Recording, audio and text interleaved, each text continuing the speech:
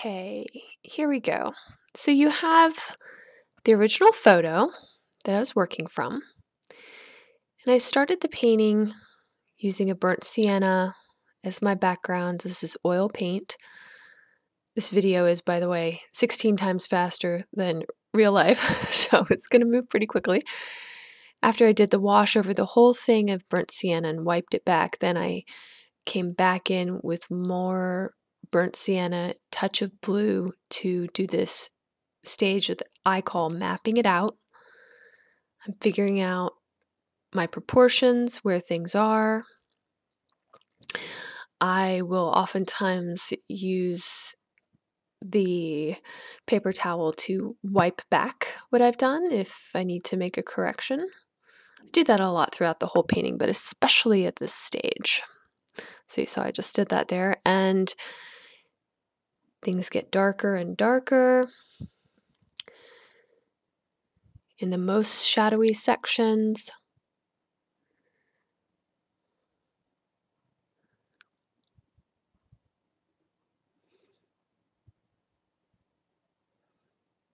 starting to bring in a little bit of color. It's where it gets yummy, but not much. Just a touch.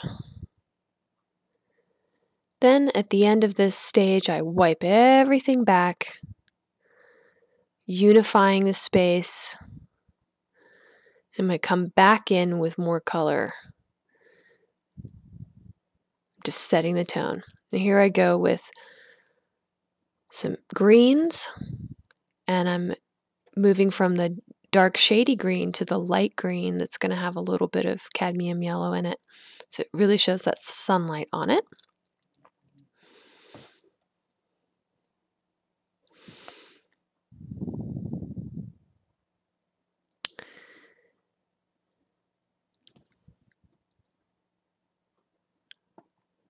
Working on the reflections in the water.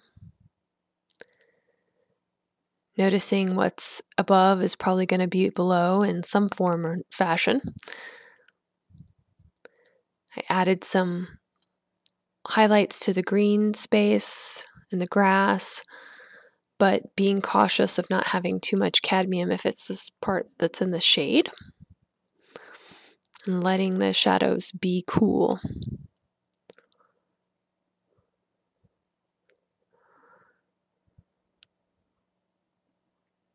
Wiping back a lot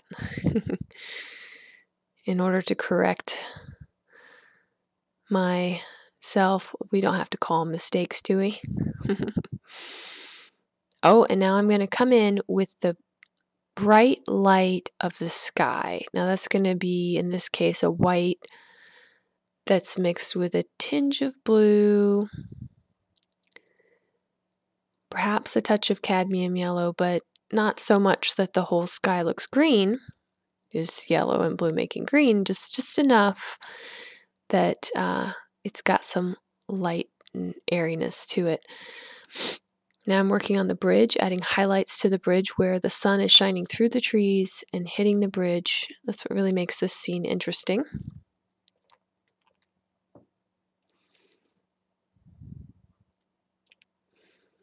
Then it's going to be reflected in the water, just a little bit muted down. You saw I just smeared a bit to unify things, and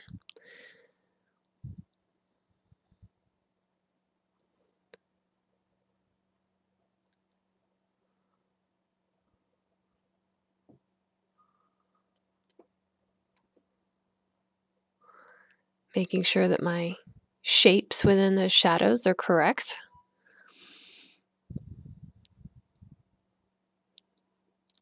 And we're nearing the end. And now I go at the very end, I got the deep, deep dark colors back on the brush to just solidify those shapes just a bit more because they were looking a little bit wobbly. And here we go. This is the final piece.